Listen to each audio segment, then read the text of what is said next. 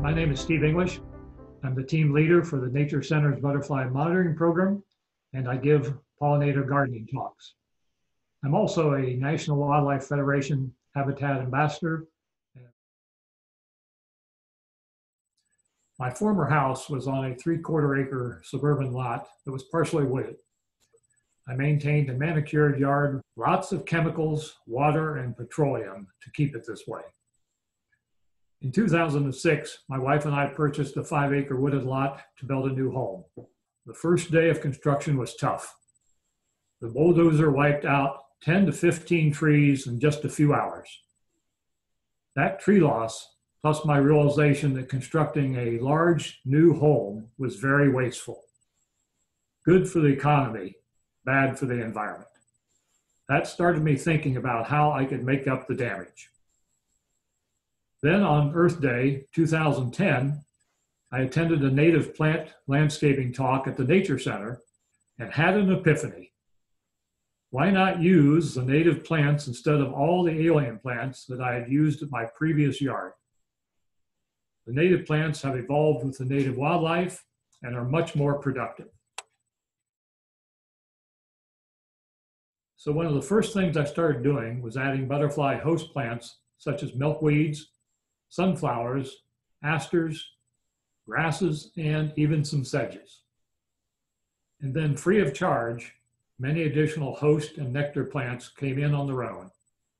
I've added a number of tree species, including sweet bay magnolia, dogwood, black and pussy willow. I've allowed oak, cherry, red cedar, pawpaw, and spice bush to naturalize. The other big benefit of all the trees is the amount of leaf litter that is produced, which is a fantastic home for many animals. Unfortunately, the emerald ash borer didn't bypass our property. But instead of getting rid of the dead trees, I've allowed them to become wonderful homes for a myriad of critters and fungi. And of course, I've had my fair share of battles with invasive plants. Instead of burning or sending them to landfill, I've turned them into beneficial brush piles. I've recorded 39 butterfly species.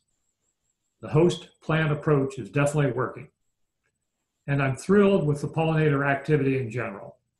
Often I can stand and listen to the buzz of all the bees, wasps, flies, and beetles.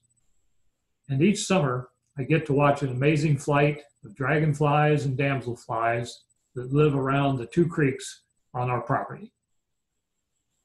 I've also enjoyed a wide range of other wildlife: frogs, salamanders, toads, 4 snake species, birds of all sorts, and lots of mammals, the most exciting of which were a least weasel and a red fox. First of all, I'd recommend starting out with what you're comfortable with. Small is often better. Converting a 10 by 15 piece of lawn into a native planting bed is a good start. And like I did, enjoy learning as you go. Plant for flowers and vegetation. Blooms attract butterflies and bees, but don't forget about the value of the leaves that support all kinds of wildlife. Allow insects to eat your plants. That's what they're supposed to do. And if the holes in the leaves bother you, then practice what Doug Talmy calls his 10-step rule. If you see holes in the leaves, back up 10 steps and bingo, the holes disappear. Also, you'll need to work on invasive plants. Working on invasive plants can be frustrating, but it's very important to keep them under control. And be a little messy. This is another cultural change because we're programmed to clean up. But if you can study the situation, you'll find that putting leaves into your beds and leaving your plants alone until spring can be very beneficial to loads of wildlife. And lastly, tell your family and friends about what you're doing.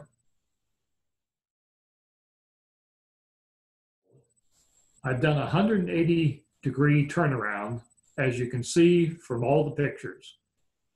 and I've continued to study and learn so that I'm confident enough to spread the word. It's very rewarding to see more and more people make this change. Thanks for listening, and go native now.